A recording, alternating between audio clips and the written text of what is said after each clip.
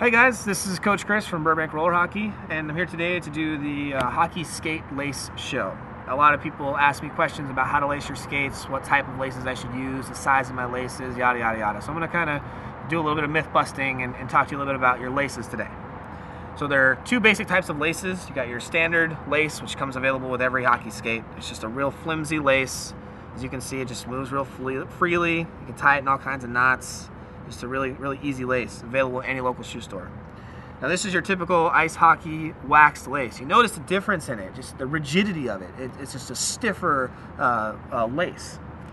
Now I've got my skates right here. They're laced with the breast cancer awareness pink waxed laces. And the way that I lace my skates is the way that I think is the best way to avoid lace bite and to get your skates the tightest. I lace them from the outside in, through the eyelets. And I lace them uniformly so that it's always the exact same pattern. Over, under, over, under, over, under. So the key things about lace bite when you're talking about this, the lace bite comes from your lace being up against the tongue of your boot, putting pressure on your ankle.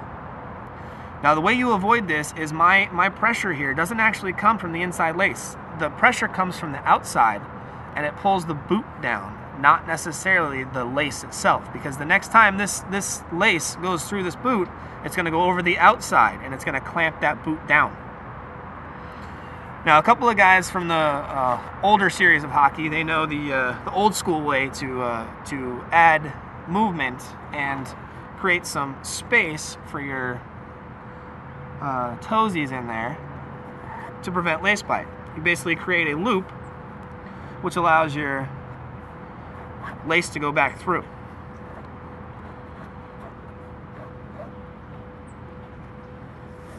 Got my loopy here. Got my loopy on the other side. So you take your lace from across, cut through the loop, take out the lace, put it through the loop,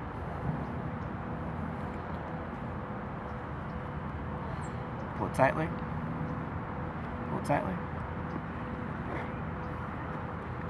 That is the other way you can go to get a little bit more tightness with zero lace bite. It's actually pulling from the outside. Once again, it's pulling the boot in instead of putting pressure on your foot itself against the tongue.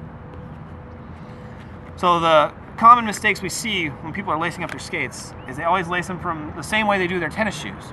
They do them from the inside out. And as you can see, when you lace from the inside out, I'll show you in a second here. So I'm going to lace this from the inside to the outside. Inside, outside. Now as I pull this down, it's pulling on the outside of the boot to make it tighter. But on the inside here, if this is my foot, this is where the lace bite channel is going to be. Look at this. As I pull that, it's pulling on my finger long before it pulls that boot in tightly.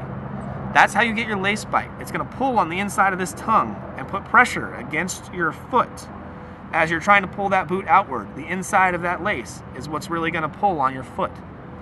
That's why I lace my skates from the outside to the inside. I pull pressure on the boot rather than on the tongue of my foot. All right, I hope that answered all your questions and gave you a little bit more insight to the way that we lace our skates. You can feel free to check out my other videos. I'm Coach Chris from Burbank Roller Hockey.